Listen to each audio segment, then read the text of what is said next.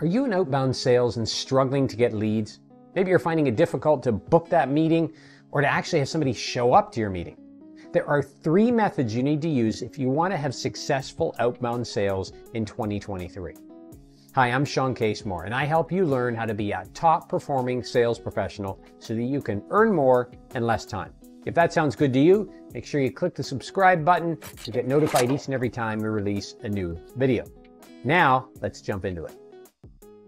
Let me start with this. Outbound sales is not easy work, okay? Even ice cream trucks have a difficulty selling ice cream in the middle of winter, but they can be successful because there's 3 different things that they're working on at all times. They're considering these and they're part of their sales strategy. So when it comes to outbound selling, 3 steps you need to take. First, always be prospecting. If you've seen any of my other videos, you've heard me talk about the ABPs of selling. It's not about always be closing. You always have to be prospecting. If you don't prospect, there is nothing to close. Let me say that again. If you do not prospect, there's nothing to close. So don't worry about always be closing. Worry about always be prospecting. High-performing sales professionals, those that are successful in outbound sales, are always looking for prospects. It's as if they haven't had breakfast yet, and prospects are Cheerios. And they're pursuing, I could have said something else. I said Cheerios, right? So they're pursuing those Cheerios aggressively. If you don't like Cheerios, pick another cereal. You get the point. Always be prospecting. Every opportunity you have, ask yourself, is this somebody that could buy from me? If not, is this somebody who knows somebody who could buy from me? And if not, is this somebody who knows somebody that they'd suggest I contact who might know somebody that can buy from me? That is always be prospecting. You need to become a trusted resource. That's step number 2. When you become somebody that others know, like, and trust, they're drawn to you. Let's be honest, there's so many people out there. There's so many people on social media, so many people you run into that are just blah, right? I mean, hi, how are you? Nice day. What was your weekend? And nothing. But when you become somebody who is helpful to others, you add value, you help them out. I'm not saying like go build their deck on the weekend, help them out, but from a professional standpoint, you can give them ideas, you can introduce them to other people, you can share resources with them, you can connect them with people that might be helpful to them. All those things add value and they help you become a trusted resource. When you become a trusted resource, regardless of what you're selling, people want to help you. Right? So even if somebody can't buy what you're selling, they're like, oh, this Shawn is a really good guy. I think I know somebody over here. I feel like I owe this guy. He's been so helpful. Let me introduce him to Bob. Right? So become a trusted resource. That's how you start to attract people to you and you start to gain opportunities to sell, building on that prospecting network that you're creating. You'd be shocked at how many people that I coach do not do this. You've got to ask for the sale.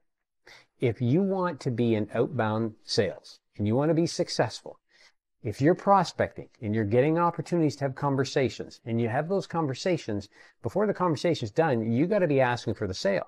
Now, there's ways to do that. This isn't a, hey, so would you be interested in moving forward? But in fact, that can be one of the strategies. You know, when I was selling cars in my early 20s, which was a while ago now, quite a while ago, actually. It's like over 20 years. It's quite a while.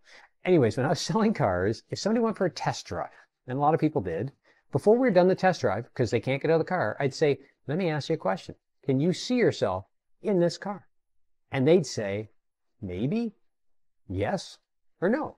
If it was yes, great. When you're done, go back. How about you park the car? We'll go into my office and take a look at some numbers. If they say, no, I don't see myself in this car, say, oh, interesting.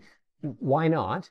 And then the follow-up to that is, what kind of car do you see yourself in then when that time comes, right? So I'm asking for the sale. By the way, if they say maybe, you just follow suit with it. Well, let's go into my office and talk about it because a maybe means yes, they just need to be moved over the line. So point is you have to ask for the sale. So if you're in outbound sales, make sure your script, your presentation incorporates some language around testing the waters to confirm if they're ready to buy. If they're not, you're drawing out objections, which you can then deal with, right? And you can keep that sale moving forward. Bonus tip, here it is. I want you to focus on building a referral network. You know, when it comes to outbound selling, it's a lot of work. It's a lot of prospecting, a lot of meetings, a lot of follow-ups, a lot of dialogue around trying to close the sale. And the way you can accelerate your success is when you build a network of people around you who can refer you. So there are other colleagues, other professional colleagues typically, that also sell to the people you want to sell with something that's non-compete, so it's complementary, that can refer you in. When you build those relationships and treat them as critically important to your success, they'll help introduce you and significantly help up your game when it comes to outbound sales. And there you have it. If you want to master outbound sales, practice these 3 things repeatedly. And don't forget the bonus tip. And you're going to find you're going to start to fill your pipeline and have plenty of opportunities. And the good news is over time, especially when that referral network kicks in, it's going to be less work for you. I'm Shawn Casemore. Hope you've enjoyed this video. I help people like you learn more to earn more. So if you'd like to check out more videos on this, specifically on how to sell more, make sure you check out my YouTube channel, and you can click the subscribe button to be notified each and every time I release a new video. If you'd like to see more videos on selling strategically, make sure you check out this video next. We'll talk to you soon.